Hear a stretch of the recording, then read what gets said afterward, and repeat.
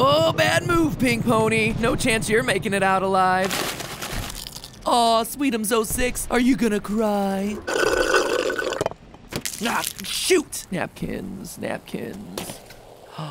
It's brilliant!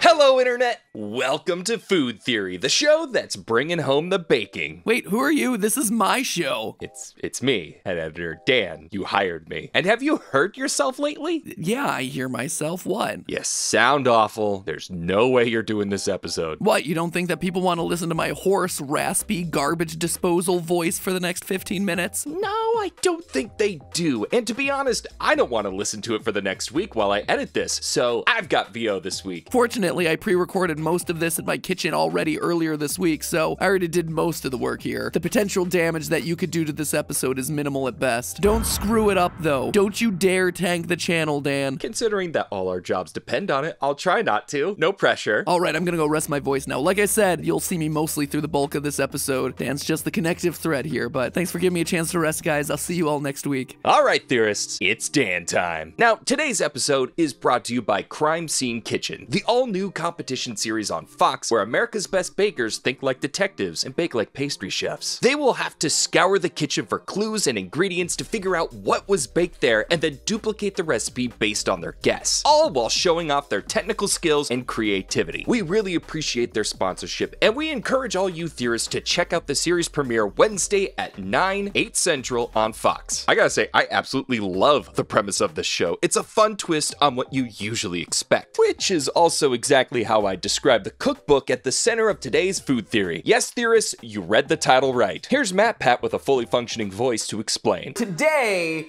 we're doing the do! Oh man, it's gonna be do-rific. I'm just concerned about the number of puns and how bad they're gonna get. Oh, they're gonna be the lowest level of puns. We'll need to do better. No. I think the original Mountain Dew, like, advertising campaign had something to do with it being, like, derived in some way from mountain spring water. Not quite, Steph. Yahoo! Mountain Dew! Now he shoots off the cup, gets more than enough after nipping at that good old Mountain Dew.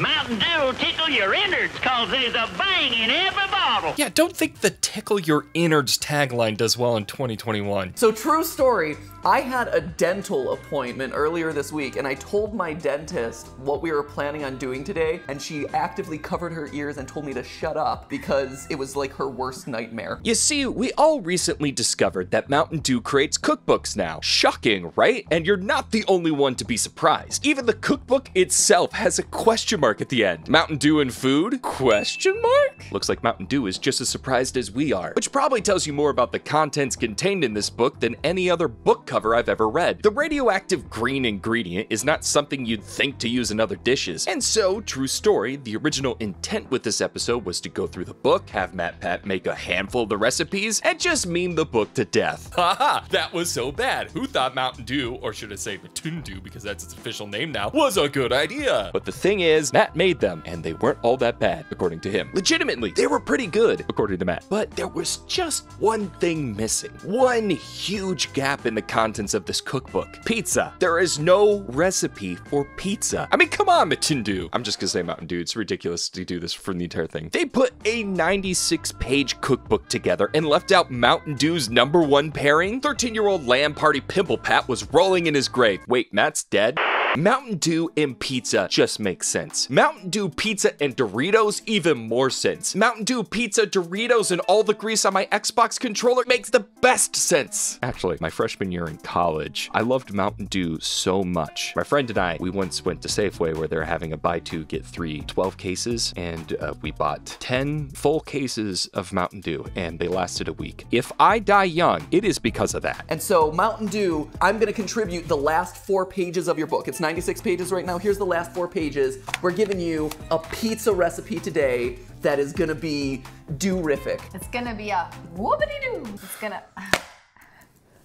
It's gonna be a whoopity-doo. This is gonna be a Video top-tier food entertainment. theory episode right next to the bread gloves. YouTube Premium, here we come! Okay, so admittedly, this channel isn't the first to attempt making a Mountain Dew pizza. A quick YouTube search will bring up a handful of other videos, all with varying degrees of success. Like this video that basically just pours Mountain Dew straight into the tomato sauce and calls it a day. Epic Meal Time, meanwhile, incorporated Mountain Dew and Doritos into various parts of the recipe. Definitely a better approach, but the video ends before Harley can even give us his opinion on the taste. Instead, it chose to show him raving like a lunatic over slow-mo shots of the neon green pizza. I got 30 one-way tickets to have it loaded in this magazine. Who wants that trip right now, boy? I've seen a lot of weird things on YouTube. This is up there. Don't get me wrong, we've done our fair share of weird things too. I mean, Matpat wore bread gloves on his hands for 2 days. Which in the script, it says I gotta admit that it's pretty dumb, but I'll just tell you right now, it was pretty dumb. That and like Matt eating a tree, which was a choice. But we do have one thing those other channels do not, and that is the official Mountain Dew cookbook. The book is a collection of the best Mountain Dew recipes in existence. And after poring over it, Matt was able to unlock the techniques, unraveling the mysteries contained within. You substituted Mountain Dew where you would use a lot of citrus. Okay, so it wasn't that difficult. So the thing that's gonna be different about our pizza today is that we're taking the flavor, the essence, the core of Mountain Dew, and we're infusing it into each and every step of the pizza making process. So the way we're doing that is we've taken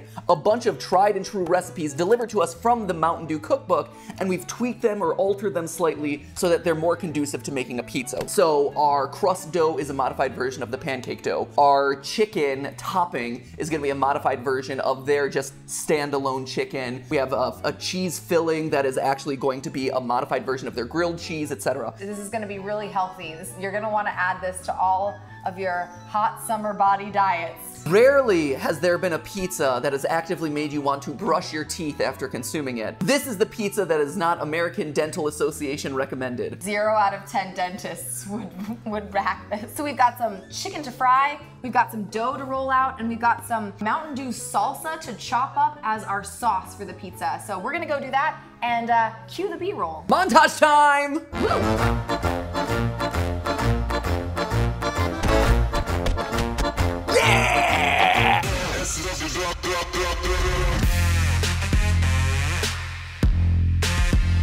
For our chicken topping, Matt and Steph decide to go with the citrus garlic chicken recipe. It was actually one of their favorites from the cookbook. The Mountain Dew flavor battles with the savory chicken in a nice way that is reminiscent of other sweet and sour chicken recipes. But it does take an hour to marinate, so they prepared that earlier. Side note, I really feel this is one part of the cooking that the Mountain Dew is really going to excel at. Sure, marination is used to add flavors to your foods, but the other purpose is to keep your food tender by beginning the process of breaking down meat tissues. And let's be honest, Mountain Dew isn't shy about its acidity levels, or breaking down things like your healthy teeth. Look at that marinade. Looks real tasty. Sometimes I'm glad to just be the one editing these things and not having to try them out. By the way, that's 6 ounces of Mountain Dew in that bowl with garlic and cilantro in case you're wondering. The chicken's going to take a few minutes to fry all the way, so let's see them start working on the sauce, shall we?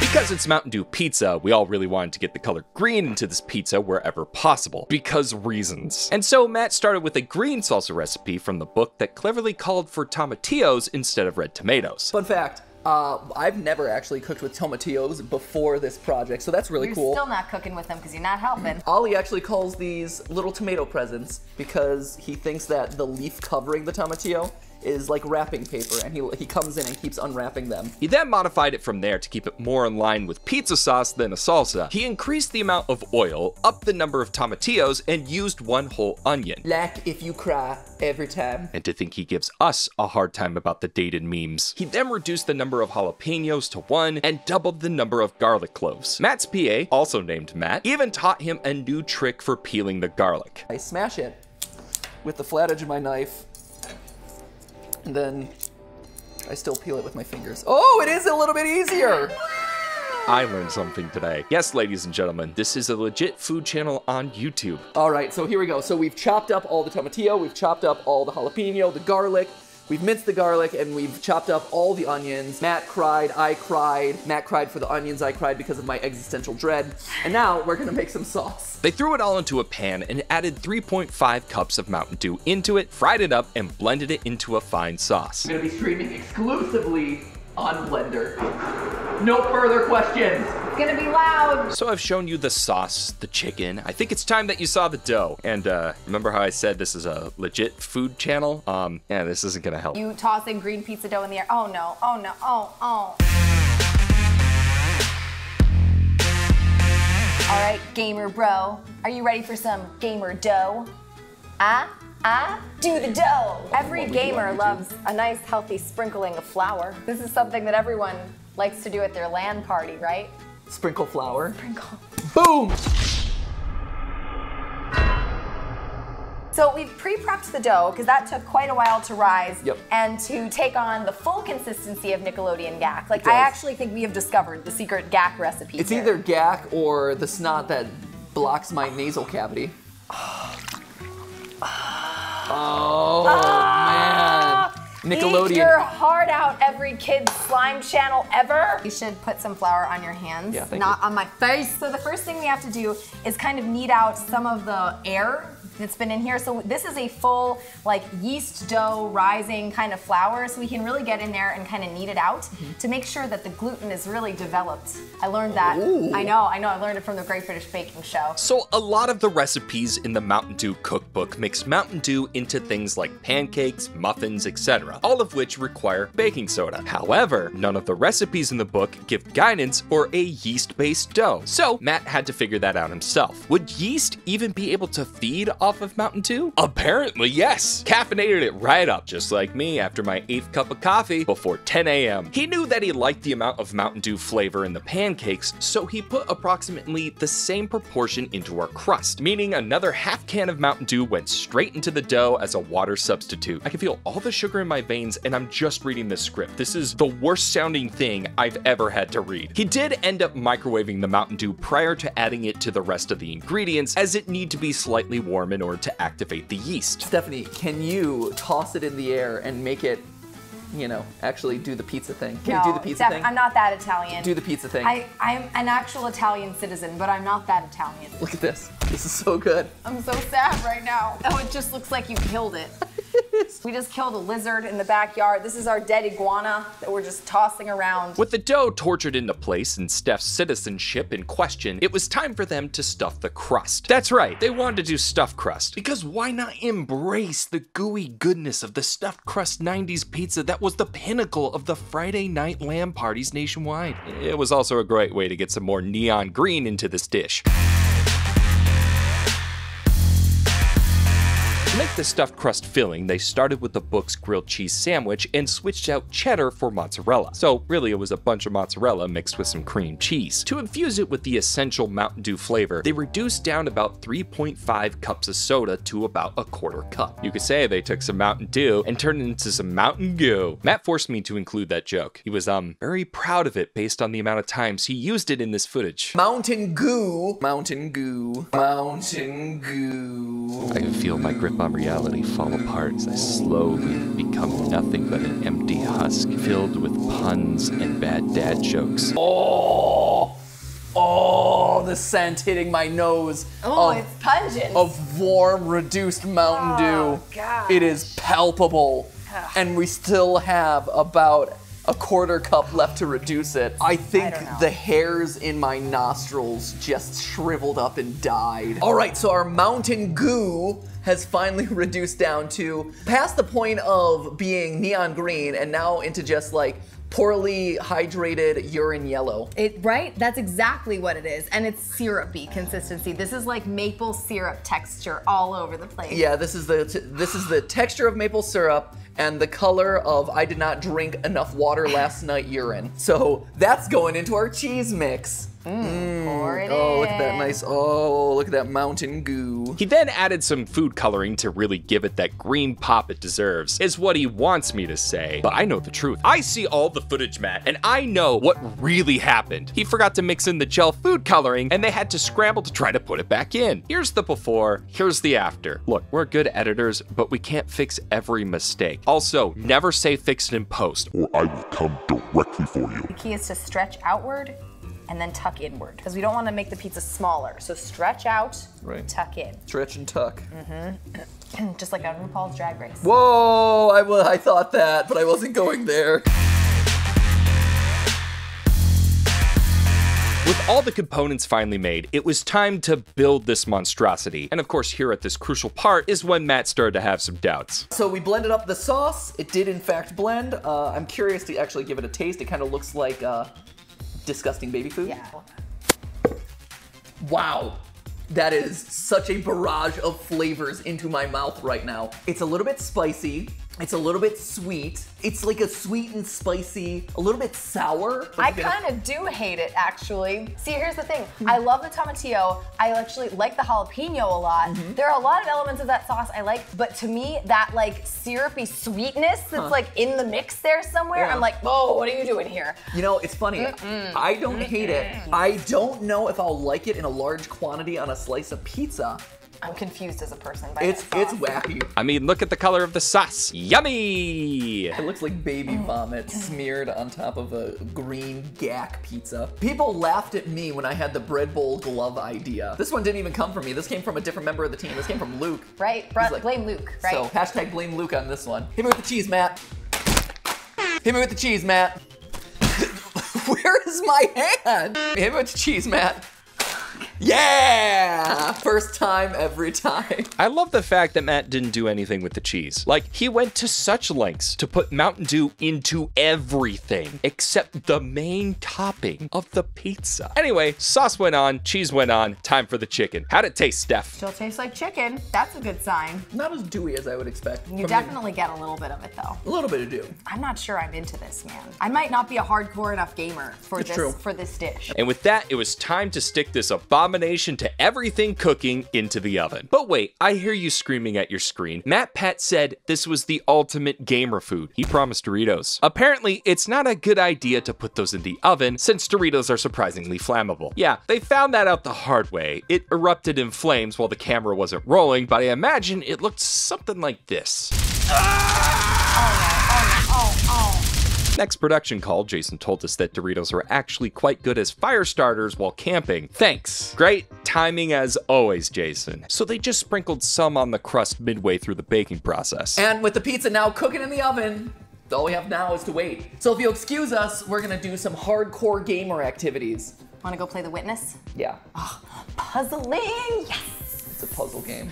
Woo, woo, woo, woo! That we play together. Here we are, at the end of this long, mountainous, dewy road. I think it's important to remember that it's not the final destination, but the friends we made along the way that matters. Because Lord knows, this pizza is gonna be awful. So, fun fact, caffeine doesn't actually cook out in the cooking process. Surprisingly, caffeine is thermally stable, with a boiling point of roughly 178 degrees Celsius or 352 degrees Fahrenheit. And it isn't actually chemically changed until about 235 degrees Celsius or 455 degrees Fahrenheit. And sure, when you cook a pizza, your oven is around 450 degrees Fahrenheit, but the food isn't. You see, during the baking process, no matter the temperature of the oven, the food you are baking rarely goes above 100 degrees Celsius, as long as there's water in the food. This is because the water is boiling off and keeps the food temperature roughly maxed out at the boiling point. What does this all mean for the Mountain Dew pizza? Well, basically, it means each slice of this bad boy is carrying the caffeine equivalent to 1 can of Pepsi. Isn't that insane? Each slice is like downing a full soda. Now, the only thing to remain is the taste test. Please do the honors, Steph. ready. Slice it up. Okay. Slice up this monstrosity that we've birthed into the world. This is the pizza that gets your Italian citizenship revoked, Stephanie. Okay, we are sliced, we're ready to go. All right, here it is. Here's the moment of truth, ladies and gentlemen. I don't know. I am so scared of what we have wrought. Here it is. Okay. Ooh, look at nice Oh, slice. the underneath of the crust is really green. And you can kind of see some of the ooey green oozing out of the side there. Yeah, there's definitely a stuffed crust going on. You're gonna eat it with a fork.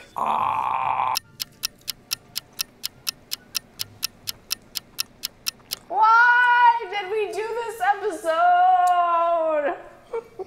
It's pretty good. This tastes exactly like a barbecue chicken pizza. It does have a lot of similarities with that. It tastes a lot like a barbecue chicken pizza. It's got that little sweetness. It's got the chickeny flavor. It's got the oniony flavor, which honestly, I don't hate. And it still has a little bit of that citrus kick that Mountain Dew has. I'm actually not a big fan of barbecue chicken pizza, which is maybe why I am not registering happy feelings with this pizza. But it is absolutely a lot like a barbecue chicken pizza. 100%. And if you're into that, I could totally 100% see this being like a great pizza of choice. I'm very curious about the stuffed crust. I haven't gotten there yet. Even the stuffed crust, actually. No.